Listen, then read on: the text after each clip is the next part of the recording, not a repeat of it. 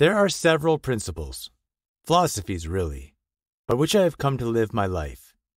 In the course of this book, I will share each of these in great detail.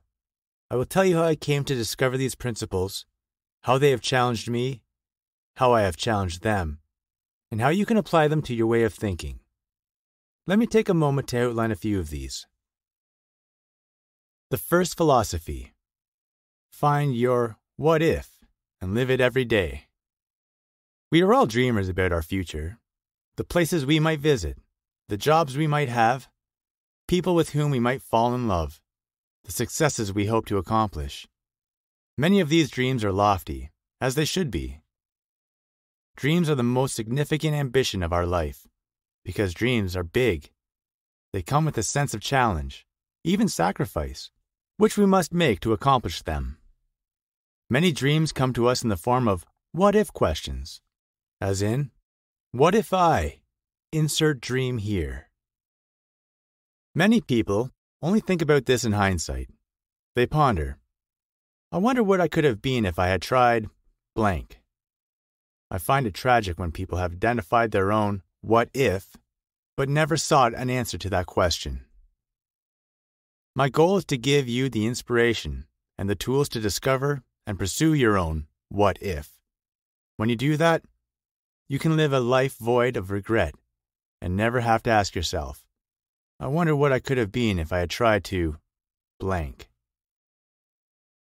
The second philosophy: show up. Opportunities are all around us. They take all forms, shapes, and sizes.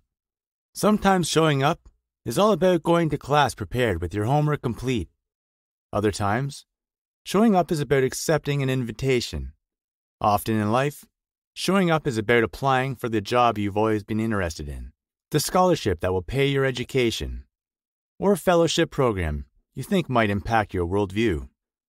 Regardless of any form an opportunity takes, it is a wasted chance if you do not show up. There is also something brilliant about showing up. It is the prerequisite of every opportunity. And the fact of the matter is that most people do not bother showing up at all. They have the tools in their hands to show up.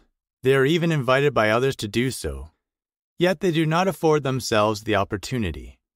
If you can successfully shift your mentality from one of doubt to one of optimism, then you will find yourself showing up more often than anyone else. And just by pure numbers, you will excel beyond everyone around you who stayed at home.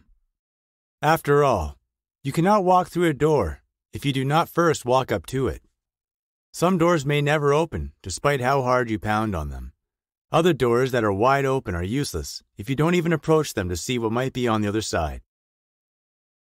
The third philosophy: suffering does not make you stronger. Learning does. I had to suffer when I was your age, so you do too. It builds character. Does this sound familiar to you? I admittedly disagree with this sentiment. Character can be learned in any number of ways, and struggles from the previous generation should not be the struggles of today's generation. Believing that the repetition of the previous generation's struggle is a rite of passage seems to be more like a way to stifle human progress and creativity than to advance it. When we can learn from others' mistakes without having to repeat them ourselves, then it allows us to develop and discover new problems that need solving. There is much to be learned from those who came before us. Whether it is someone who stops to tell us the bridge ahead is flooded and we shouldn't drive there, or it is a grandparent relaying lessons learned from decades of experience. There is plenty we can and should learn from our predecessors. Repeating struggles is inefficient and should be avoided where possible. The fourth philosophy: a bad plan is better than no plan. Now that you have your what if in mind, you are energized to show up, and you have learned from others around you.